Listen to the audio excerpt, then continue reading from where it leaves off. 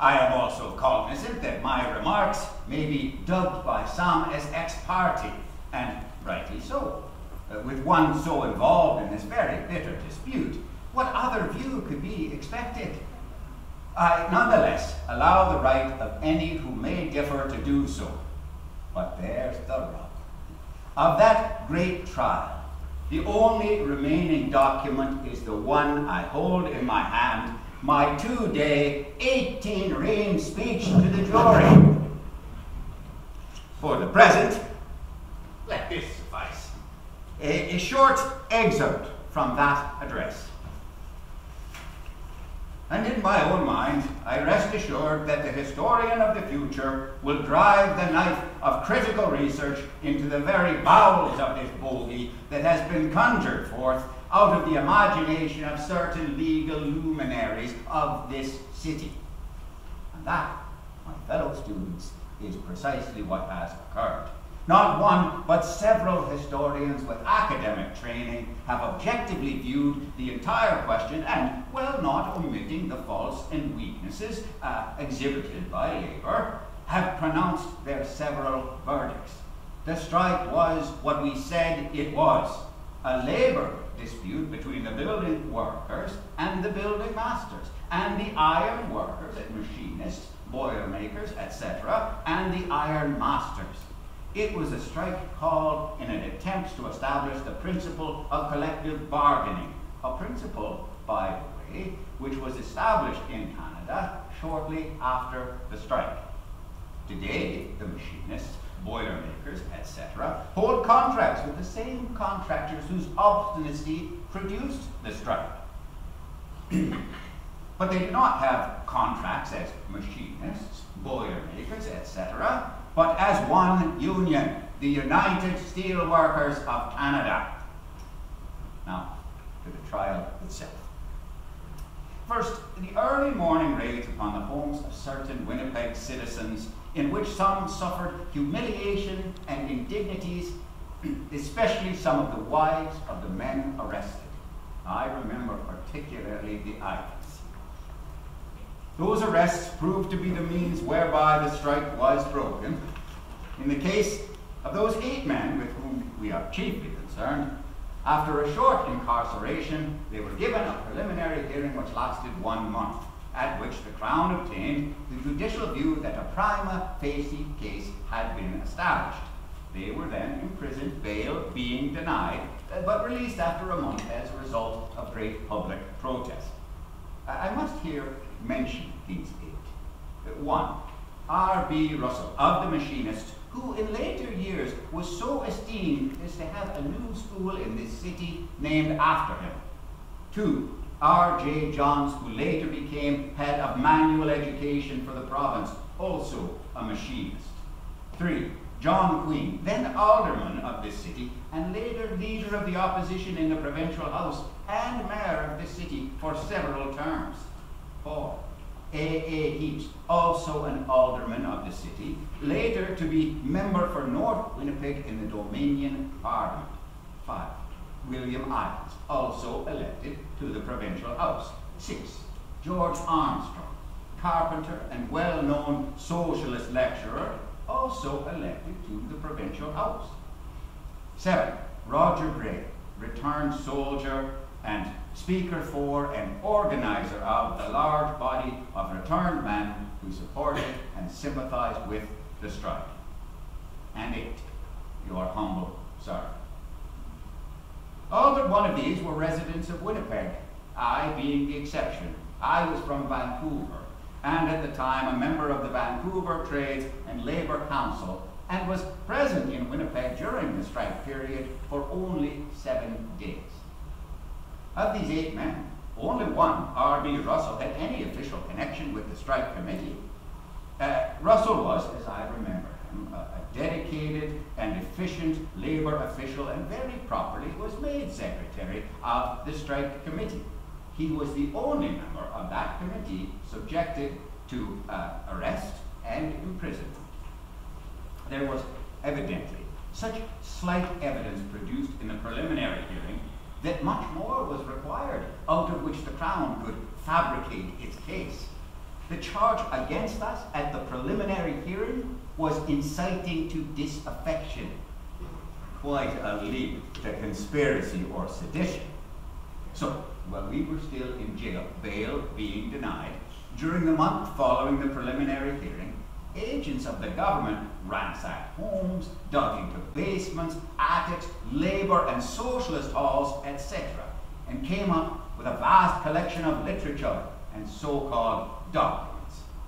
It was on this basis that the famous indictment was drawn, 6 counts setting out in various ways the charge of seditious conspiracy and 1 count of common nuisance. On our first appearance, the strategy of the Crown was made evident.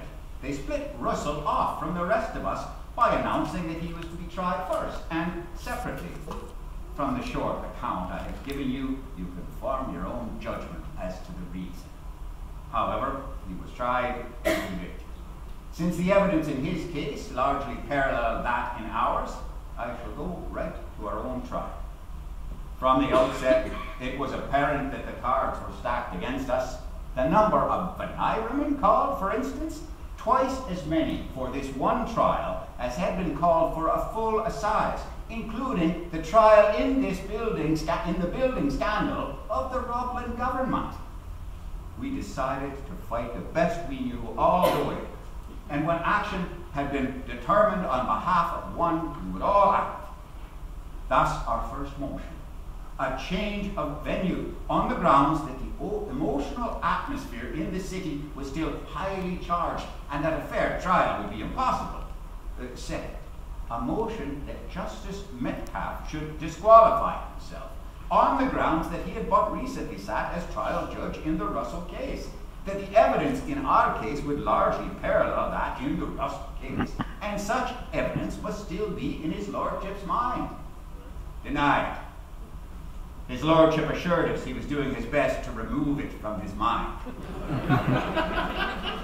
Third, a motion, I think it was Mr. Ivans, that in light of the huge number of Baniramen called, and that we had information that all of them had been well canvassed by government, police, and agents, posing as insurance agents, as sewing machine salesmen, etc., we were willing to take our chances by having the first 12 called, or 12 drawn out of a hat. This was denied, of course, since such procedure was not permitted under the law. Then came Mr. Andrews' request that the Crown, because of the nature of the case, should be allowed to call as many Baniramen as they wished. Here was a pretty picture. Not only had the Crown the usual advantage of an excess of Baniramen for one trial only, but asked that this move, which roused my Celtic blood, and in a hot denunciation of this action of the Crown, I accused Mr. Andrews of wanting to hold on to his cake and eat it too. I think the public prince at that time referred to this as Pritchard's cake and eat it too speech. At last, a jury was selected. 12 men, all farmers, good and true, I still think, but called upon to decide legally a great amount of intricate questions relating to an industrial dispute. 12 men, good and true. And the foreman, Mr. Bruce, alert and with a sense of humor and a good rolling Scotch brogue. Then commenced to roll in a flood of exhibits, more than 1,000, and the cloud of witnesses that fogged up the witness box. I shall say something about these witnesses, but much more about these exhibits, for these consisted largely of those works that have come to be looked upon as socialist classics, and are even so looked upon more today than 50 years ago. Those of you who may have been sufficiently unfortunate as to have undergone the painful experience of reading my speech to the jury may recall that at the outset I said to these gentlemen, I am placed in a position where I have to defend the history and literature of two movements, the trades union movement and the socialist movement. In the explanation of the history and literature of the socialist movement, it will take you into a library which in all probability is the greatest library of any school of thought in history. Not only has the socialist movement, in the course of its development, produced itself one of the greatest volumes of literature, but it has, at the same time, in opposition to itself, created a library greater than its own. Now, I would like to pay tribute to all of my fellow accused, but can only mention here, and that briefly, the late John Queen. I speak of him as I would of the others, courageous and united in behalf of the workers at that time in Winnipeg. Queen and I, those not represented by counsel, engaged to a small degree in the difficult art of cross-examination. And I can still see, mentally, the canny and slow-spoken Scot with a disarming smile upon his face, leading a witness through adroit questioning into admissions that enabled John to so tie up the learned counsel for the Crown at Andrews, Pitlado et al. With the Citizens' Committee of 1,000, organized in opposition to the strike and for the purpose of breaking. He then accused Crown Counsel, as spokesman for and leading members of the Citizens' Committee, of engaging in a conspiracy to disturb the peace, subvert the Constitution, etc., etc. Smilingly, John said that the defense claims that Mr. Andrews, Mr. Pitlado, Mr. Swetman, and Mr. Coyne mentioned in exhibit are the same gentlemen now appearing as prosecutors on the floor of this court. Now, remember at this time, at 1918-19, democratic procedures had been replaced by government fiat. The right to read the right of one to read what he wished or say what he thought peacefully without overt act was suddenly suspended. The country's literary life came under the scrutiny of a censor, one Mr. Chambers. I would not say that his actions were of malicious intent, but they certainly sprang from woeful ignorance. Let me mention some of the books, for instance, that came under this ban. With all the translated works of Marx, Engels, Kautsky, Lafargue, Morris, Bax, Babel, Leibniz, and others, but Darwin's Origin of Species, Tyndall's Fragments of Science, Gilbert and Sullivan's Mikado and Other Plays. Remember, at this time, government action was legalized not by legislation, but by order in council, we charged with having violated, and which read in substance as follows. A certain postcard entitled After the War, published by Charles H. Kerr and Company, City of Chicago, and other publications of the said Charles H. Kerr and Company, that have hitherto and may hereafter be published, are by order in council by virtue of the War Measures Act declared objectionable in Canada and placed under the ban. Concerning this blanket ban upon the whole list of publications that had been and may yet be published, Labour throughout the country took a definite oppositional stand. I give you, as best I can, the substance of such a resolution. Whereas certain scientific and religious literature has been placed on the prohibited list owing to regulations imposed under the War Measures Act, and whereas the war has to all intents and purposes ceased, therefore be it resolved that we demand full freedom of speech, press, and assembly, and advocate united action by organized labor to enforce these demands. At the risk of wearying you, I shall now show what was the position of the Socialist Party to which I belong. I quote from an exhibit put in by the Crown, number 846, October 15, 1918 issue of the socialist organ, the Western Clarion. We have always realized that the government of a people whose group interests are profoundly in conflict must of necessity be a dictatorship. In times of great national stress, and especially of war, it finds extraordinary measures of coercion necessary to ensure the success of its policies.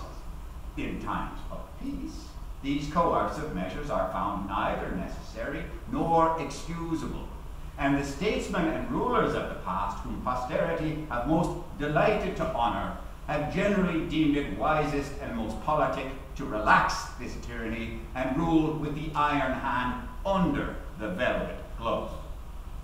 In view of this, we are loath to believe that any government would be so pitifully blind as to attempt to suppress this movement. We hope and trust they will not. For our desire, even more than our political opponents, because we know our histories better, is for a peaceful, orderly solution of the admitted social evils of modern times. We regret the act of the Canadian government and cannot regard it as necessary, but we do not believe, yet, that its intention is to try to suppress the socialist movement, and think the extraordinary measures that have been taken are taken not with a view of their permanency, but as a temporary expedient of a wartime policy. The socialists claim no monopoly of the virtues. They concede to all their opponents, equal with themselves, strength of desire to abolish social ills. But they believe they know what is wrong with society, and more than their opponents think it possible to accomplish, they believe they know how to remedy the wrong, how to remove the obstruction and set the social life processes free. And from this work, they cannot stay their hand. Do you detect any wild appeal to violence in that? Or a suggestion of sedition? Of course not. Only a plea for a hard-headed apprehension of the social problem, and from such general knowledge to seek a peaceful solution. What I have read was the position of the Socialist Party of Canada in 1916. It is the position of the Socialist Party of Canada today. But the significant thing respecting this trial and that period is, of the 8 men charged under this indictment, half of them, 4, were then members of the Socialist Party of Canada. This, together with the fact that the main evidence produced consisted of the literature and general propaganda of that party. We were charged and convicted not of overt acts, not even of being members of a strike committee, only one could so qualify, but for our political opinions. I come now to my vivid impressions of the chief witness for the crime, a young man with 2 names and 2 nationalities, who admitted that he carried a membership in the IWW, an organization declared as unlawful, a card given to him by his superior officer. He was granted exemption from the Military Services Act. He received papers as a registered alien, an Austrian, though he had never been in Austria. So he would not be harassed by Dominion officers looking for draft evaders. His Italian name was Zanetti, his Austrian Zanya. Why? To function as a police spy among both Italian and Austrian workers, especially in the coal fields. He admitted that he had lied consistently for at least 9 months whenever the circumstances warranted it. He claimed to have been at meetings at which I spoke at St. George's Park and the Pantages Theatre in Calgary, 5 in all. At these meetings, he admitted that I had spoken at length, at some as long as 2 hours. Yet from these more or less lengthy speeches, he extracted no more than 3 minutes at best. You would be justified in asking, how do you know this? Because I got it out of him through a lengthy cross-examination.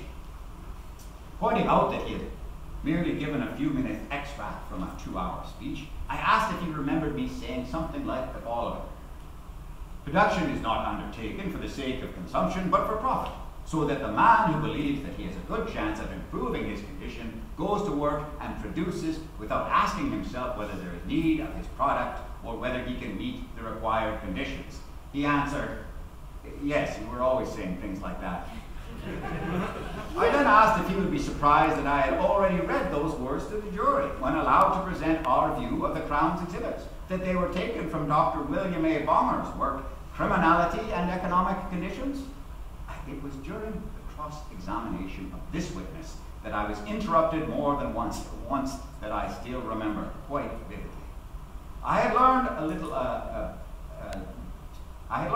of courtroom procedures by this time, and had elected to use the technique of looking at the jury while I pondered each question. And then, walking right up to the witness box, and looking at the witness directly in the eye, I would flick out my question and immediately turn my back on him and await the answer. This seemed to disturb him. This fellow looked to the jury, to the Crown Counsel's table, then to the judge. His lordship stopped me, and the following colloquy in substance occurred. The court. Pritchard, the witness doesn't like the way you are asking your questions. What is the matter with it? He says that you ask a question and he objects. But why? He doesn't seem to like it. You turn your back on him. I can't help that. You may recall, your lordship, that the other day when you granted me permission to go to the law library, I came across a work on the art of cross-examination.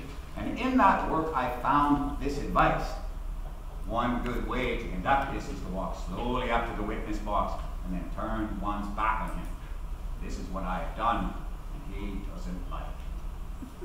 This authority also said, ask your questions and then walk across the courtroom and look out of the window. I have not been to the window yet. I shall now leave Mr. Zanetti, the Italian, and his alter ego, Zanya, the Austrian. I have already mentioned the work of Dr. Bonger, Criminality and Economic Conditions. I chose to bring this work to the attention of the jury, but before very long, I was again interrupted by Mr. Andrews, the Chief Crown Counsel. You know, there are so few copies of my speech to the jury extant that I am reliably informed that a year ago one might be obtained for $20, but now it seems the price has risen to $85. I really should have insisted on royalties. But you can find the following on pages 50 to 51 of that published speech. Mr. Andrews, is this an exhibit? I'm not the father of all these exhibits here, but since you have put them in, I must use them, the court. What is it? This is an extended review of the book you were referring to. I was referring to a work by Dr. Bonger, the latest work on criminology. And I find there has been a written review of this book in one of the Crown's exhibits by Clarence Darrow. I was merely telling the jury that some arguments there presented are found in the Communist Manifesto. The book is not an exhibit.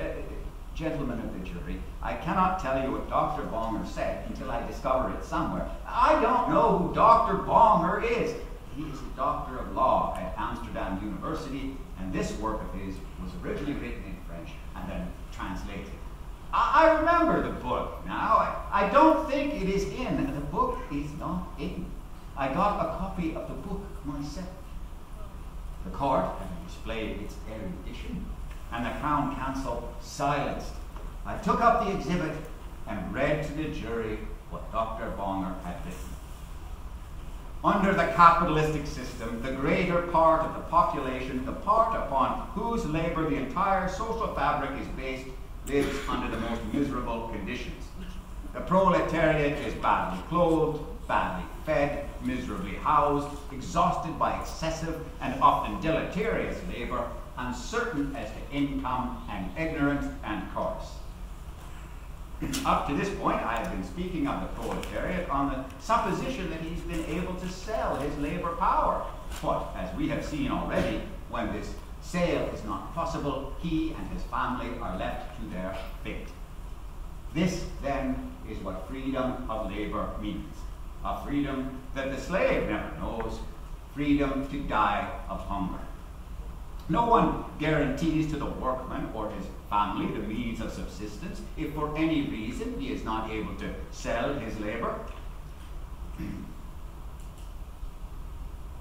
The slave owner had an interest in taking care of a sick slave, for the slave represented value which he did not care to see diminished. But if a workman is sick, he is discarded and replaced by another. The sickness and death of the laborer do not harm the capitalist at all. I gave the foregoing quote to try to get the jury to see that we were charged as a crime with saying and writing what this doctor of law and criminologist had published. And now I must bring this address to a close. I mentioned at the beginning that I would refer towards the end of my speech to the jury foreman, Mr. Bruce, the gentleman with the rolling Scottish brogue and the elegant moustache. All the speeches were ended, the case given to the jury, and eventually they returned. Heaps was acquitted. Gray was found guilty only of common nuisance. The remaining 5 were found guilty. The prosecution had won its Pyrrhic victory. After delivering the verdict, the foreman started to say something. We think, my lord, that these men have already suffered. When the judge, now having his verdict, barked at them. What are you trying to do? You've given your verdict. Then he caught his feet. If you want to make a recommendation to mercy, it's your privilege.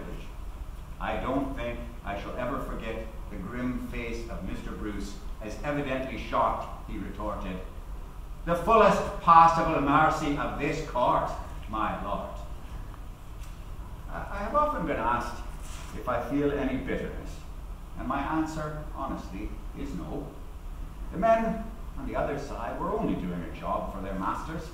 If there is any bitterness, it is against the system that produces these problems. In fact, I had the pleasant experience of meeting Mr. Andrews again in 1932. I was attending a convention of the Dominion Municipal Union held in the Royal Alexander in this city, and as the last featured speaker, I gave a talk on unemployment. Those were the days of the great worldwide depression, and politicians everywhere were looking for ways out. Now, at this time, Mr. Andrews had a brother who was an alderman of the city and attended this conference as a delegate. The speech proved to be almost as interest-provoking as my speech to the jury some 12 years earlier. It hit the public prints and was reported over the radio of the Grain Growers Association. I remember as I came to the hotel, I was met by Bob Russell, who grabbed me and said, "What have you been up to now, Bill? Your speech is being broadcast all over the city." He told me he had some business with Mr. Andrews and asked if I would like to go along. So we went.